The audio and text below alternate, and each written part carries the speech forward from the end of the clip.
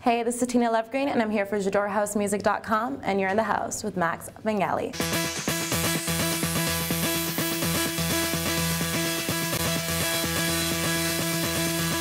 I think that you need to show me what's in your suitcase right now. Well, it took me I had like half an hour to pack, so I just have a bunch of shoes. How many shoes do you carry with you on a trip? Well, I love my kicks, so I have 1, 2, I have 3, and I have my Adidas, and then I have my traveling piano. It's really cute. Do you play the piano? Yeah. This is what I use to, make music on the road on my laptop. And then a lot of cash, that's it. I was actually interested in rock music before, but it was very difficult for me to form a band because people are flaky all the time. And house music, gives me an opportunity to be a one-man kind of a band, so I get to do everything myself.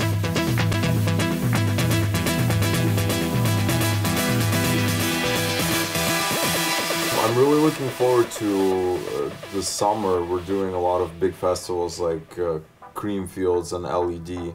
Creamfields with the Swedish House Mafia, and Antoine is going to be there, and Kim Fay as well. I mean, to me, a festival, it's more of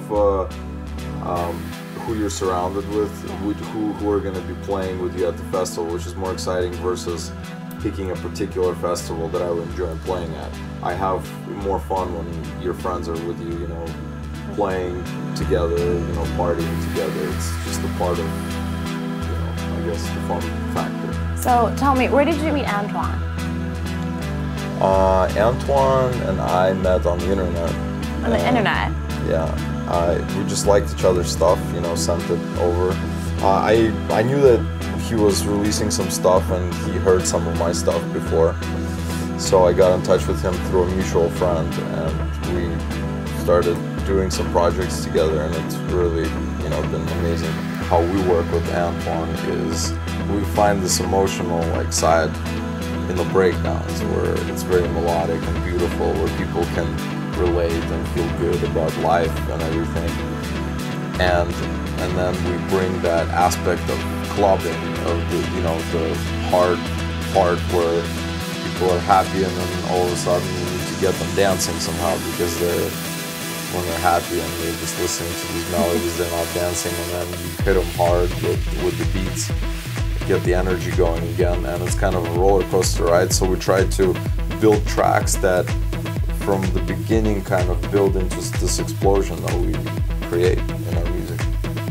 What are some producers or DJs that you'd want to work with in the future?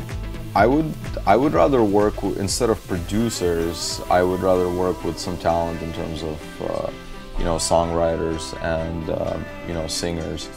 Antoine and I, we've talked about it a bunch of times. He'd love to do a track with Ellie Goulding, obviously, an original track, or do something with Florence from Florence and the Machine. That would be incredible, amazing vocals. Why do you find that exciting?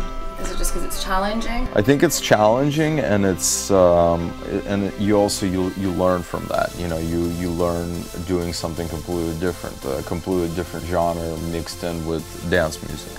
So you grow and you learn new things in music in general, which makes you better. Okay, I have this one weakness that I have to, and I'm changing it like ASAP because it's horrible. I tend to fall into reading these bloggers and critics in general, but there's a difference between a critic and a hater, though. And what I want to say, actually, which is very important, is that I don't mind if people criticize my music. That's fine. I've gone through that already. But these people need to understand that certain artists who are starting out, who would put out their first track ever that they've ever made, is that they get criticized so bad that it hurts them so bad to the point where some people just are afraid to keep going and keep producing. And these people on the blogs, they seem to not really care. They're just like little kids, just criticizing. Yeah, it's crap. What can we expect from you next? we need to get some original stuff out. Well, we want to get some original stuff out, which is the reason why we stopped on the remixes a little bit. Just a little bit slowed down because we've been just pumping remix work. Just did the Eric Murillo remix, which was out right now, and then the last remix that is going to be out is the Switchfoot, August 3rd, I believe. And after that, we're going to do some original work, so that's important, and just a lot of playing. It's great that people enjoy what I do. It's what makes me want to do more of what I do, and the fact that people actually want to, you know, see me live and perform and stuff, it's what keeps me going every day. You know, that's the reason why I want to make more music and the reason why I love playing.